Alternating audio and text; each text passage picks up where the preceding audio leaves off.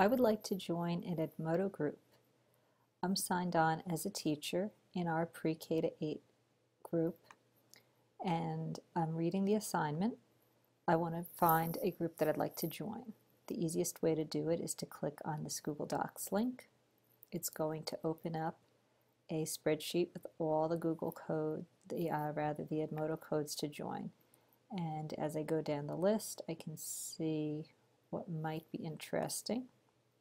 So perhaps I'd like to learn more about brain breaks. So right here is the link for the Edmodo group. I am in Chrome, and when I click on it, it says go to link. So I'm going to give that a click.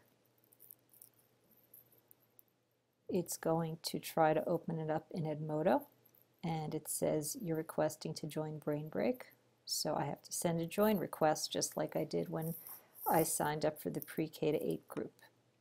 And it may take some time for them to approve that. It depends on how active they are, how active the person is who created the group. So I'm going to go back home. Once I've joined a group, they'll appear on the left side along with the pre-K to 8. So you can see I've been testing things out. I've joined a group for Google Apps for Education, Universal Design for Learning Online, Catholic School Educators, Chrome, Google, and Web 2.0 apps, and Skype Community. When new entries come into those groups, they'll be in the middle of the page. So as I slide down past my assignment to join an Edmodo group, I can see that the computer technology teachers had some posts and replies. And they're a fairly active group, so I have to pass by a lot. Somebody has something to EdmodoCon, which is an annual event, and I can continue scanning on. So as you can see, the Edmodo group is a really popular group. Finally, 18 hours ago, there was a post from Mrs. Schaefer, Google Apps for Education, looking for handouts of curriculums that they'd like to share, getting responses back from people. And she must have given the same thing to the computer technology group. If I want to look at a specific group, because they don't seem to be down here, I can click into the group. So I want to see what Skype Community has. And the last thing that we had was a reflection on Mystery Skype, and that was back on December 19th. She has a link to her blog and some back and forth between some people. Then I'm going to click over to the Chrome, Google, and web app community.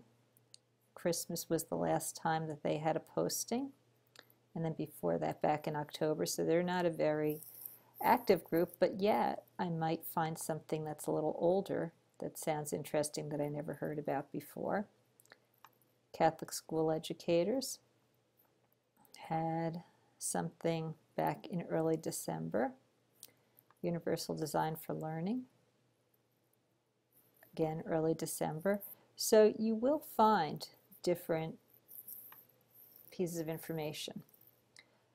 When I found and joined a group, what I'm going to do is click Turn In, just like we always do, and I'm going to type a response that I joined the Google Chrome group.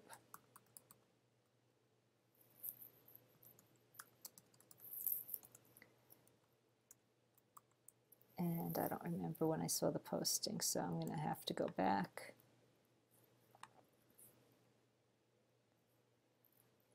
So December 25th, October 26th. December 25th, October 26th. I joined the Google Chrome group. The last posting was December 25th, and before that, October 26th. And then I'm just going to look through that group and find one thing that I'd be prepared to share with everybody next week. So that's my little screencast about how to join a group.